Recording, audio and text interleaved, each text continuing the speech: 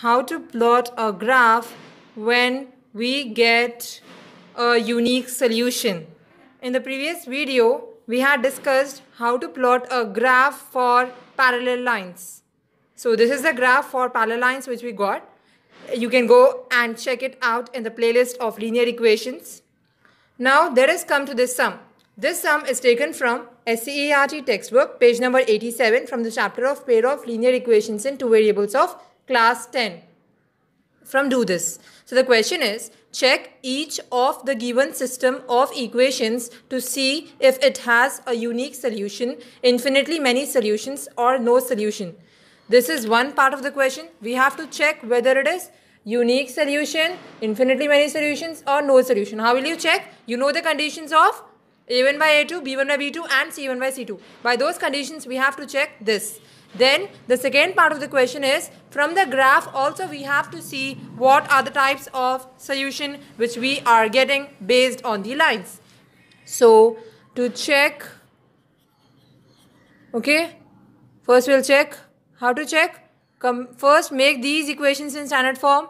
So 2x plus 3y is equals to 1 can be written as 2x plus 3y minus 1 is equals to 0. This is my first equation.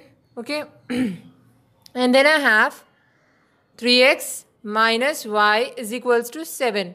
This can be written as 3x minus y plus 7. If it goes that side, it becomes minus 7 is equals to 0. Now both the equations are of the form a1x plus b1y plus c1 is equals to 0 and a2x plus b2y plus c2 is equals to 0. So I will compare equation 1 and 2, okay, with a1x plus b1y plus c1 is equals to 0 and a2x plus b2y plus c2 is equals to 0. Compare ma.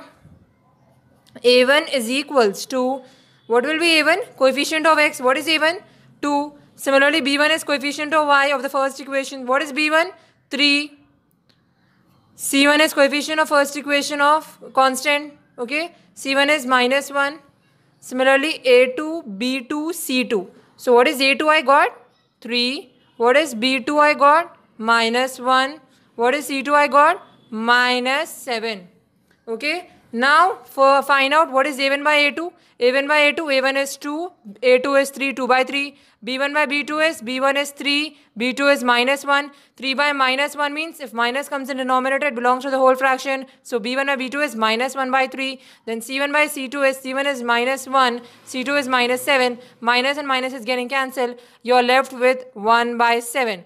So if you observe, all three are unequal. If all three are unequal means, we know for unique solution, if these both if these both are unequal means it is unique solution. So what will you write? Since a1 by a2 is not equal to b1 by b2. Why are they not equal? 2 by 3 is not equal to minus 1 by 3. Okay, when this condition occurs, we know what type of solution is it? No unique solution exists. And we know for unique solution we have consistent system and lines are intersecting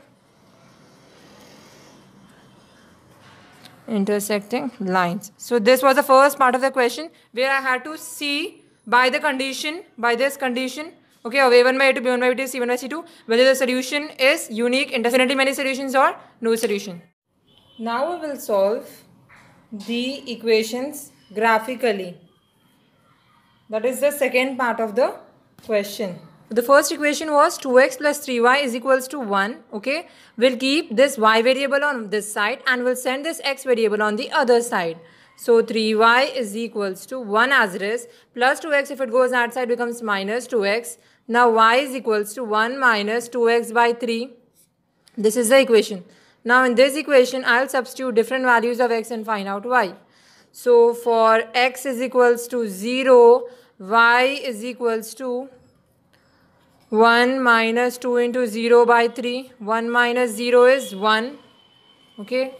So I got y is equals to 1 by 3. What is 1 by 3 if I see? 3 zeros are 0, 1, put a point, bring down 0, 3 threes are 9, 1, 0, 0.33. So I got for x is 0, y is 0.33. So I'll substitute for x is equals to minus 7, y is equals to 1 minus 2 into minus 7. So y is equals to 1. Minus into minus is plus. 7 2 is 14. 14 by 1, 14 plus 1 is 15. Y is equal, 15 by 3.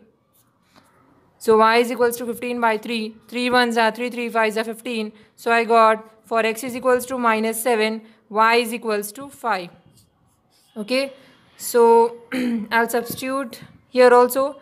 For first I'll take y this side. If I want to, I want positive value of y. So I'll send this minus y that side and I'll bring this plus 7 this side. So y is equals to 3x as it is. Plus 7 if it brings this side, it becomes minus 7. So I have this equation y is equals to 3x minus 7. Here I can take any value. I'll take here also for x is equals to 0. Y is equals to 3 into 0 minus 7. 3 zeros are 0. 0 minus 7 is minus 7. So I got for x is equals to 0. Y is equals to minus 7. Now I'll take for x is equals to minus 2. I'll take.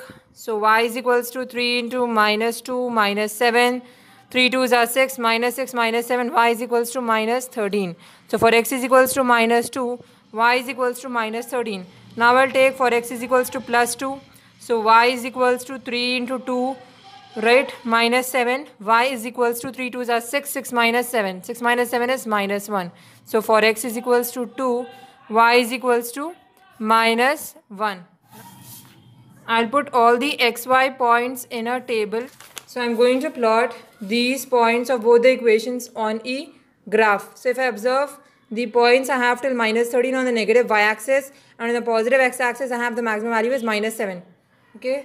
So I can take 1 unit is equals to 1 centimeter only, since there are small values only till minus 13 and minus 7 on both x-axis and y-axis.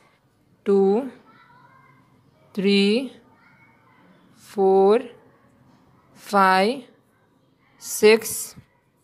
Here I need till minus 7 on the x-axis. Minus 1, minus 2, minus 3, minus 4, minus 5, minus 6, minus 7. So minus 1, minus 2, minus 3, minus 4, minus 5, minus 6, minus 7, minus 8, minus 9, 13, minus 10, minus 11, minus 12, minus 13. Okay. And here on the positive y-axis I want only till 2, but I'll take till 5. 1, 2, 3, 4, 5. Now let us plot the points. When x is 0, y is 0.33. So 0, y is 0.33 means here 0.1, 0.2, 0.3 is the point. So 0, 0.33. Then I have the second point is when x is minus 7, y is 5. When x is minus 7, y is 5 here. When x is minus 7, y is 5. Now I'll join both the points.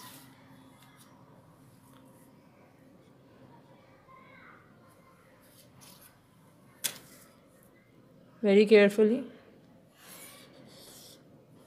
And write the equation on the line. These points, the equation is 2x plus 3y is equal to 1.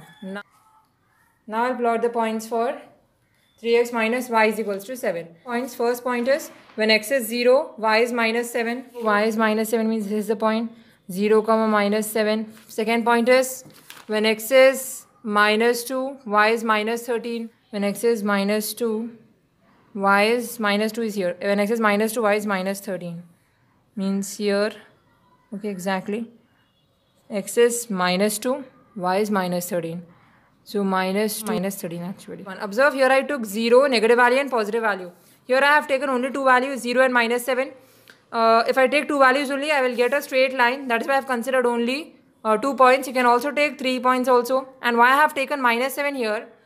Because if I am substituting minus 7 here, 7 2s are 14 and minus into minus is plus. 14 plus 1 is 15 and we know 15 is divisible by 3. That is, I am getting a whole number when I take x is minus 7. That is why I have considered x is minus 7 and that is why I have not considered any other number like 2, 4, 6 because it is easier to plot a whole number on the graph rather than plotting a decimal. That is why I have taken x is equals to minus 7. The third point is when x is 2, y is minus 1. X is 2, y is minus 1. This is the point. X is 2, y is minus 1. Join the points very carefully.